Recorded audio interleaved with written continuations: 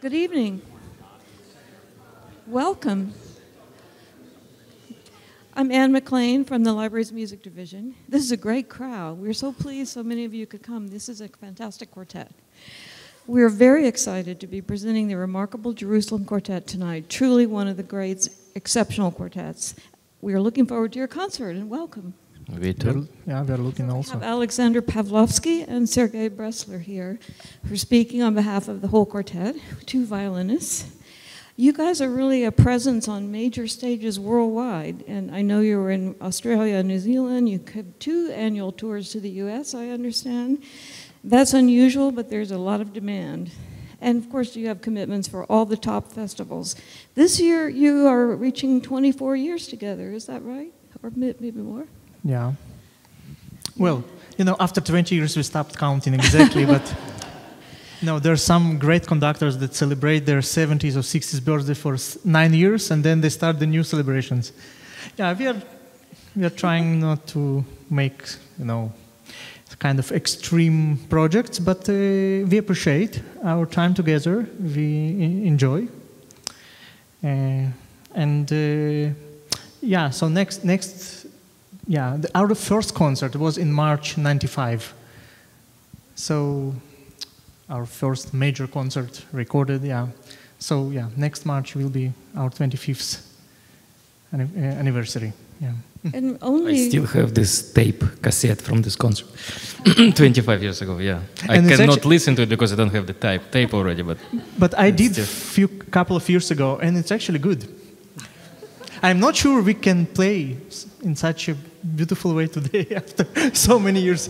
We play differently, of course, but it was, Because that days we studied like 1 year of 3 pieces, and now we play really a lot. So. And only one player changed in that whole time, right? So that's kind correct. of unusual. These days, there's musical chairs for many quartets, literally. Yeah. And you were the oldest when you came together. You guys really grew up together as teens. Yeah, we started in actually before in '94, and we were in the school, music school, Jerusalem Music Academy pre-division. And there's also a Jerusalem Music Center who puts talented kids together to play chamber music, and it was under Isaac Stern. He was a patron of this music center, and the chamber music department put us together, and since then we are together till now. I was reading about your work with was it Avi Abramovich and how much you worked for like 4 or 5 years together. And I wanted 6. to ask you, one of the things that you read about this quartet is that they have a remarkable homogeneity of sound and a unity of attack and purpose and things like this. But from the very beginning, that's been a qualifying factor. Do you think it's because you started out so very young together? And if not, how did you begin to work on this? Well, yes. Yes, I think starting in such a young age, when you still develop your own playing, it's a crucial moment, and I think this is a plus we have from many other groups. It's not only because, we are friends and grew up together, but we really had a first very basic work together with Avi Abramovich on many major quartet works, and as Sergei already mentioned, those days we had time and we were practicing 4 times a week, for probably 3-4 hours on maybe 2-3 pieces in a year, which means every note was, observed from different perspectives and bows, and he really, really put all his passion and love into chamber music in our group. We were one of his very first successful groups in Israel as well. And of course, we were little hooligans then. We were like, I was the oldest, and I think I was 16. So basically between 14 and 16 years old, teenagers. Yeah, but somehow it worked, and we enjoyed basically our music making, and the music itself for the quartet, string quartet, has probably the widest and the most interesting repertoire from most of the composers. Every composer put his really the top ideas and the qualities into quartet writing. So it's a privilege to play string quartets, you know. Did you have any idea then that you might make a career as a quartet at all? Were you thinking like that? That days probably not, but after 1 or 2 years, it was kind of wow. We are going to make it. Yeah, we're going. Yes, really, because I thought it's something new for me, and it's such a great music, different from solo playing. And actually, we played a lot of concerts after 2 years already. We won a competition, Graz competition, Schubert competition in Graz, and we prepared a lot of program. So it was really serious after just the beginning. And I also want to add that actually we really have to say thank you for all our private teachers of instrumental teachers that allowed us in a way to take a lot of time out of our general practice and somehow to understand that this is going to be special and this is important, because there are many examples when wonderful young musicians meet together and their teachers just say you cannot dedicate such a amount of time, you know, doing ensembles. You have to practice. Paganini. And somehow all of our teachers understood, of course, with the time, that we really need this time, which also develops us. It's, you know, probably the best school to listen to each other is playing chamber music. So that was their also clever understanding and decision. That's what you said in one of the things I was reading, that chamber music opens the mind, and that I love that quote. But you were saying it taught you at a very young point in your life to listen very closely, and this was a foundation for you. This is probably the main quality that chamber music, every musician needs. And by the way, today there are very big number of wonderful soloists as well. That I'm talking about really the top soloists, and you really very quickly can hear by their playing if they're also dedicate time to chamber music or not. It's very clear from after a minute of their playing. Also, so many young musicians playing really seriously and professionally string quartets. In our time, it wasn't like this. In 90s, it was a little bit more than in 60s and 70s, but still, it wasn't like a main profession for many musicians. But now it's people understand, young players understand that this is the music. This is probably the most important music. It's really incredible, the growth in the string quartet industry, so to speak. I mean, there are just so many fine, and you probably teach them and mentor them all the time these days. Do you have time for teaching though? Yeah, I teach a lot in Jerusalem. Actually, I became in Jerusalem Music Center when we started. I became the director of the chamber players. I put kids together and I teach them. You know, speaking about young musicians, I know two of you. I'm not sure. I think it's Ori, but I'm not sure. Maybe it's you, Alexander. Work with the Western Eastern Divan Orchestra. It's actually our other two members, our cellist and Ori, the viola player. Yeah, they made many years. They were connected with the Divan Orchestra, and Kirill was teaching their cello section for, I think, almost a decade. Wow. Oh yeah, from the very beginning, I think, of this project. So back to just the way you go at things and rehearse together and so on. Some of you have, in the quartet, have said the most important thing is for the quartet to have its own voice, but to feel that you're together one instrument with 16 strings. But that's not always one instrument, so many of you. And I was going to ask you, how do you go about working? How do you attack a new piece? How do you think about it? You've done this so many years, and yet you have some new things, and we're going to get to that in a minute, some really exciting new projects. It's difficult to say because so many conversations in one rehearsal. But somehow we achieve some, because we have this, probably our main ideas are the same. The sound ideas, the intonation ideas, the style ideas, mostly the same. So somehow we achieve the best of us. For the Last year you did a wonderful recording with both Debussy and Ravel, and tonight you're playing the Ravel. And of course, a lot of people pair these two together. They were written a decade apart and so on. And there are things that unite them, like thematic, cyclic development and so on. When you were preparing this recording, what were you thinking about in differentiating them and stylistically? And what are the points of color-wise that you like the most? Well, first I must mention that Ravel was one of the pieces we played almost from the very beginning.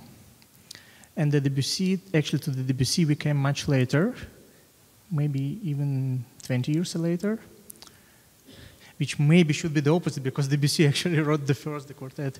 And of course Ravel has kind of connection or his vision of Ravel quartet as well. You can see it by the movement styles and the general balance of the pieces. They're different, very different quartets. Even they're written very close to each other. I think the very end of 19th century and very beginning of 20th. So there may be 5 or 6 years in between. For my taste, Debussy had, in a way, kind of much more German direction of roots of this quartet.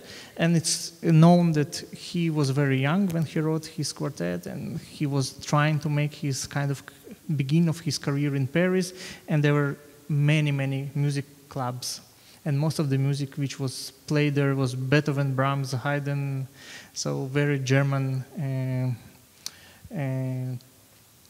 culture. And that's also the reason he added Opus 10 to his quartet, that it will look like very serious, and that's the only opus, I think, in all of his pieces. Also, Opus 10 in G, so it looks very kind of like you open the Beethoven quartet. And indeed, in his ideas, there are many, many roots from Beethoven, I think, especially from Beethoven. This is also how he balanced the movements, how he goes from one idea to another idea. A lot of very German middle voices, so the kind of, if you take out the melody, it sounds like sometimes even a Haydn quartet. And Ravel already, for my taste, it has more variety in the tonal qualities, and it's, for my taste, it's also has much more variety in his writing. And of course, about the tonal vision, you know, if it should be really the platelet of the palette of colors very wide in both pieces. But I think in Ravel, there's some moment that it's even hard to describe exactly. It's just a moment that you have to catch and it's gone. Yeah. And then you always read about the gamelan references, and our colleague tonight who's written the notes says there's also a chance that Ravel was thinking about hearing a group of mandolinists on a street in Paris. Have you heard that one? That was new to me. No, I didn't. It's very interesting. Color-wise. And then there's, if you look in your program tonight, there's a fun quote, and you guys probably know this too. A letter from Debussy to Ravel. Yes. It's so funny, but he basically says, don't play it less loudly, go for it, you know. Don't hold back. And he said, think of the difference in sonority between a hall that's full and one that's empty. It's only the viola that slightly obscures the others and could perhaps be toned down. Otherwise, don't touch anything and all will be well. Unbelievable. And his teacher and the one who dedicated Ravel, dedicated quartet to Gabriel Fauré, and somehow the Fauré was not very excited about this work, and the public as well, and it was not very successful from the beginning, because we always felt that this is really kind of one of the most amazing quartets written. And somehow it's strange because, for example, when we talk about Beethoven, even the time of middle quartets, the musicians, they said, first of all, it's extremely difficult. It's not good. Just the music is not good. This is different times. We are talking about 100 years ago, and somehow public did not react in a way that I think it's just proper to react. This is amazing music from the very first note. Oh yeah, absolutely. Just kind of taking all of you and you just follow. But it's always like that with all these revolutionary works. It has to pass like 40 years and people will love it. And in the beginning it's just like nonsense. People, let's say the Beethoven last quartets, the middle quartets, also let's say Shostakovich quartets, and especially Bartók. Bartók was super modern for his time and really, what is this music? But now it's kind of like a classic, really classic and masterpiece. You guys perform the Beethoven quartets alongside the Bartók quartets. I've never heard of anybody doing that. That's a tremendous energy required for that and a commitment. And you've done, I mean, not night after night necessarily, but just to partner the two sets is extraordinary. I was going to ask you too, are you planning something special for the Beethoven year? We are doing Beethoven cycle, of course. Yeah, yes.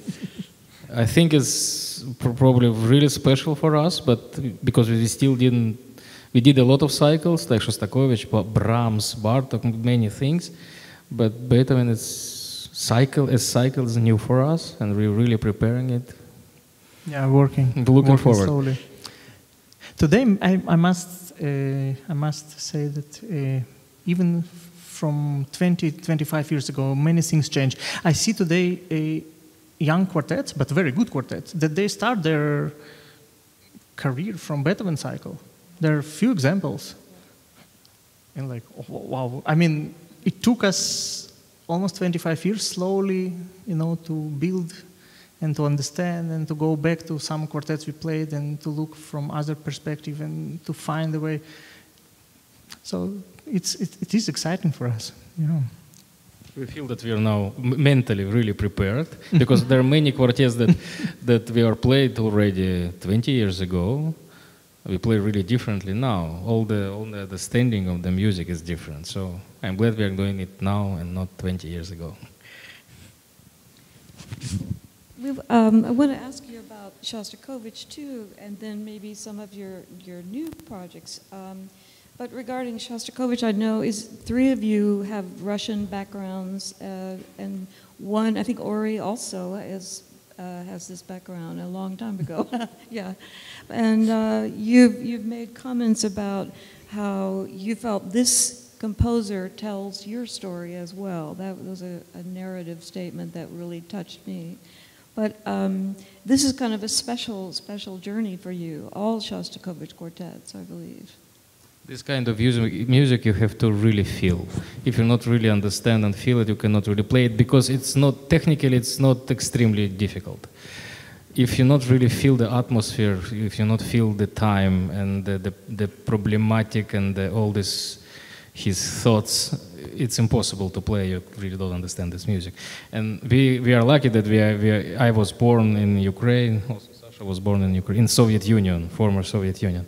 So we knew about this time, we knew about this character of the music, so we feel really lucky to bring it to the public, what we feel. And you studied with people who knew him and really have this tremendous background. Which is Our teacher was telling, he was studying exactly in the Moscow Conservatory with David Oistrach, our teacher of both of us, Matvey Lieberman.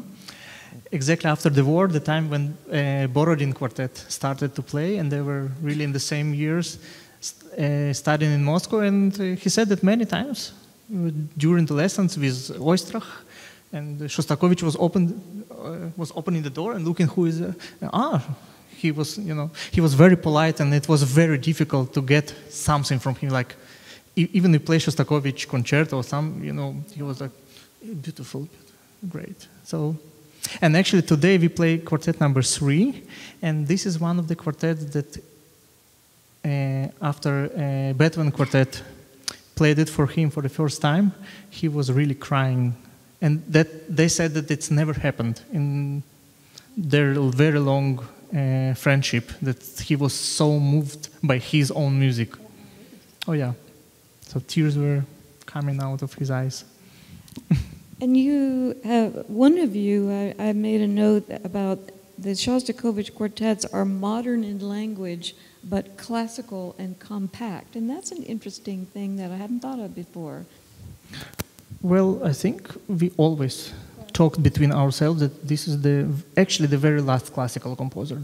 Definitely connected to the Mozart, Haydn, Beethoven, more than any other direction. Of course, very romantic as well, but the structure, the language, even when you open the score and look at the quartet, it looks like... The way the thematic material... Yeah. Sometimes it's written like Haydn quartet, but the music is so, let's say, sarcastic that it's you can listen differently. But it's written as a score, sometimes really classical. No, I remember somebody asked him, I'm not sure who was that, listen, Dmitri, there are not so many notes written. Look, other composer like Bartok is so complicated. He said, not the number of notes important, what is between the notes important. Yeah. I wanted to ask you about this new project you're doing, which is kind of amazing, and I want you to talk. I'm going to just sit back for a moment. Harmonia Mundi is the label that these guys record for, and they have, of course, many just impeccable and stellar recordings, but you have a new venture of Yiddish music, Jewish music between the wars, and particularly songs. And it was a commission, right? That's the part that interests me, that you chose to start this project yourself out of nowhere. Yeah. Somehow we are recording for Harmonia Mundi for more than a decade and a half. So I think there are almost 15 or 16 years of recordings with the same label. And we were always, in conversations with them, looking for something out of our mainstream. Because in a way we are very conservative quartet. We are playing Haydn, Mozart, Beethoven, Brahms, Debussy, Shostakovich. We are not experimental quartet, definitely not. And we were thinking maybe to dedicate one of our albums to Israeli music. There are actually a very good variety of modern composers and as well quartets written. And somehow it didn't happen. And then this idea came, and our viola player, Ori Kam, actually put a lot of effort that it will happen. He was in touch with the library in Hebrew University in Jerusalem, with the lady who is in charge of music department. I don't remember her name. And she said that there's a lot of plenty of fantastic music from the Eastern Europe between two wars. So actually first half of 20th century, mostly songs and with different characters, and she has a lot of materials in the library. That's how it started, and of course with the support of Harmonia Mundi. After many discussions, the decision was to have an arrangement for quartet and soprano of number of songs. And we asked Leonid Desatnikov, which is a wonderful composer and who worked for many years with Gideon Kremer and Kremerata Baltica and many other great musicians, and he was head of Bolshoi, the great opera of Russia, for a couple of years. And he's an amazing arrangement. He makes wonderful arrangements of different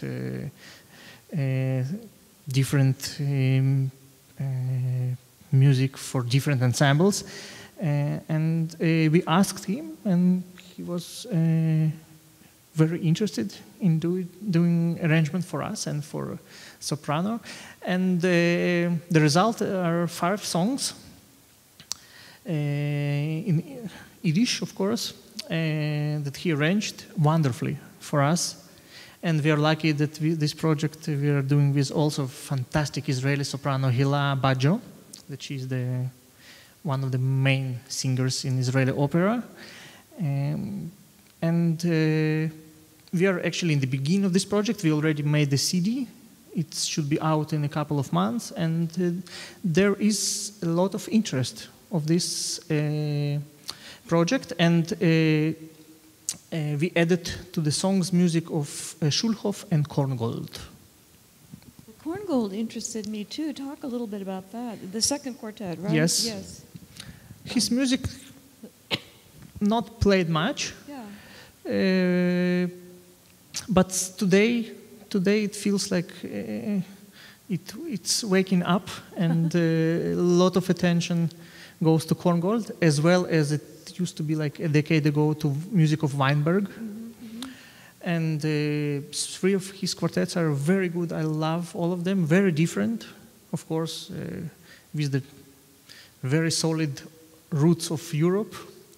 Viennese roots, and of course his life in America in the second part of his life made a lot of and in the result, it's wonderful music. Wonderful music. It was great to great experience to study it, because you can see the Viennese and the Czech a little bit and the Hollywood music. It was so. It's an interesting mixture. It was really interesting. Exactly, and the notes that are coming out about your recording mention that this music from between the wars had a very strong influence on not only Hollywood, the music industry and the film industry, which of course Korngold was strongly involved in, but on popular music in the U.S. in general. And that's a fascinating thread to trace through. So I'm really looking forward to hearing this recording. It's wonderful. Yeah. So for us, it's of course something different, and we are, I think, enjoying every moment of this. And as I said, there is a big interest in Europe.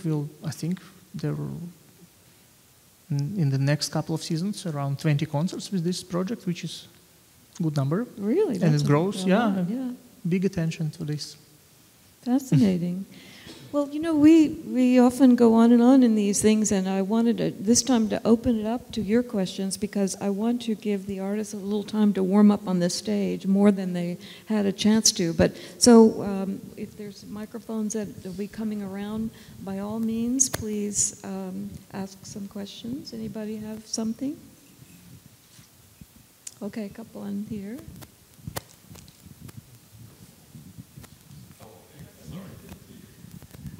Two questions. First of all, do any of you play as soloists too, or only in the group, in your quartet? And the second question, as an amateur, I hardly play anything.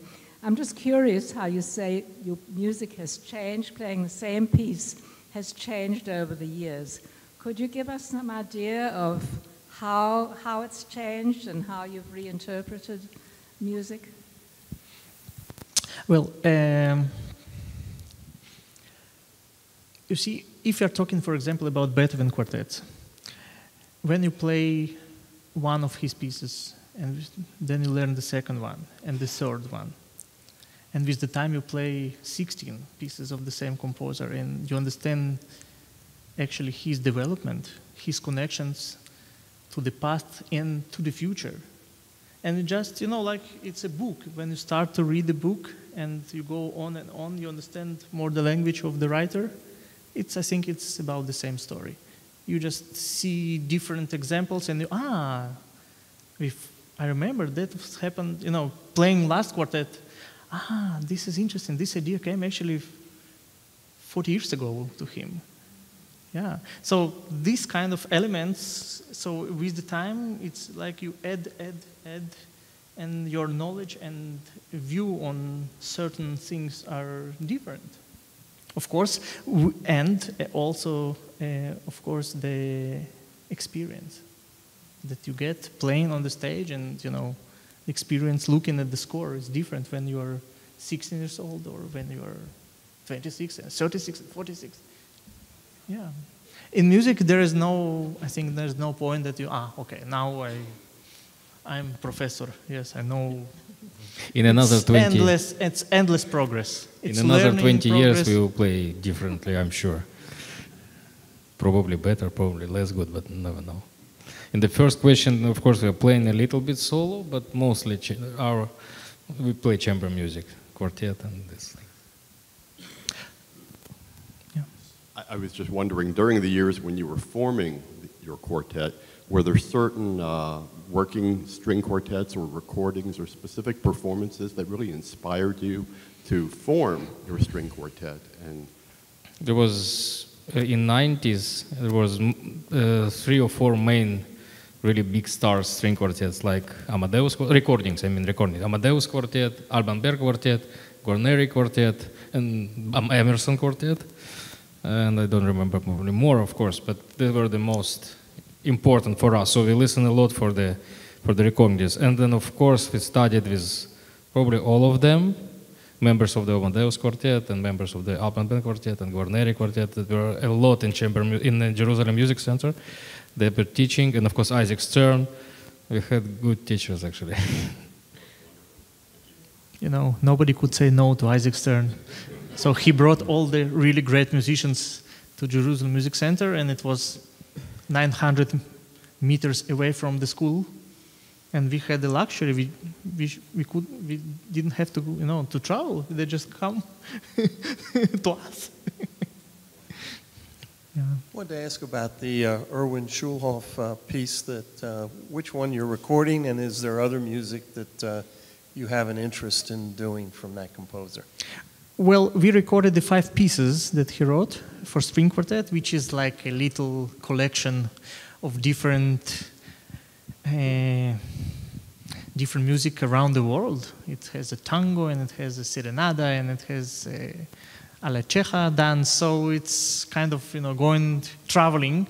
Actually, what we are doing most of the time, and it's really kind of joy to play this music. Of course, it's not maybe so philosophical music as his other quartets and other music, but it's somehow for this collection of songs, and together with Korngold, it kind of make a good combination, we felt. So that was the idea. Any interest in doing his other work? Oh, yes, with the time. The repertoire of string quartet is so big and so great that definitely one live is not enough to play probably 50% of it. 2 lives probably also not enough, but we are trying. From the very beginning, I think, of our quartet, we try to make a balance with the repertoire. So we try to cover from the very early Haydn quartets to the modern music of our days, and somehow slowly build the collection. Anyone else?